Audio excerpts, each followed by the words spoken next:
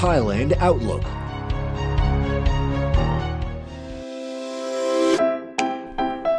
Sawasdee krab. Welcome back to another episode of Thailand Outlook. I'm Kachang with Dachit, and today we are bringing you a fascinating mix of headlines or stories from the world of Thai diplomacy, health and wellness, and the ever-growing MICE industry.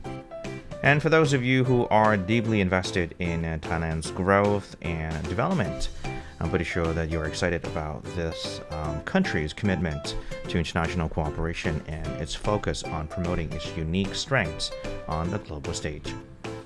So grab a cup of coffee or tea, sit back, relax, and enjoy the show. And kicking off our show today, our country is set to play a leading role in regional diplomacy by hosting the 6th BIMSTEC Summit in September of 2024. The event will bring together leaders from Bangladesh, Bhutan, we're talking India, Myanmar, Nepal, Sri Lanka, and of course Thailand, to discuss key issues related to technical and economic cooperation. And as a firm believer in the power of regional collaboration, I'm pretty thrilled to see Thailand taking the initiative to host this important summit. BIMSTEC has the potential to unlock immense economic and social benefits for all member countries, and I'm eager to see the outcomes of this meeting.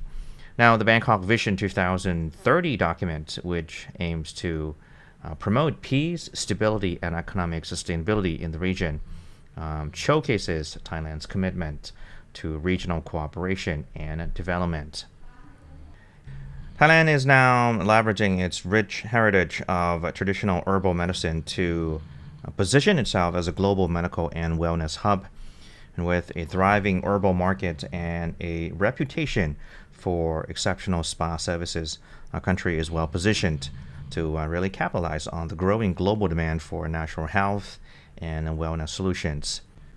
Now, I'm a big fan of the power of natural remedies, and I'm just excited to see Thailand's showcasing its expertise in herbal medicine on the global stage. Now, the government's efforts to upgrade the quality of Thai herbs and promote them as soft power products are really commendable. And I'm confident that this initiative will not only boost the economy, but also enhance Thailand's reputation as leader in health and wellness in the future. And for our final story today, the government has expressed commitments to promoting the MICE industry as a key driver of economic growth. And with a strong track record of hosting successful international events, Thailand is currently well positioned to attract more business travelers and generate significant revenue. And I'm sure that a lot of us are impressed by Thailand's ambitious plans to further develop its MICE industry. The sector both contributes to the economy and fosters knowledge exchange, cultural understanding, and international collaboration. The upcoming events and roadshows planned by the TISA showcases Thailand's dedication to becoming a leading MICE destination in the region. And that is a wrap for today's episode of Thailand Outlook.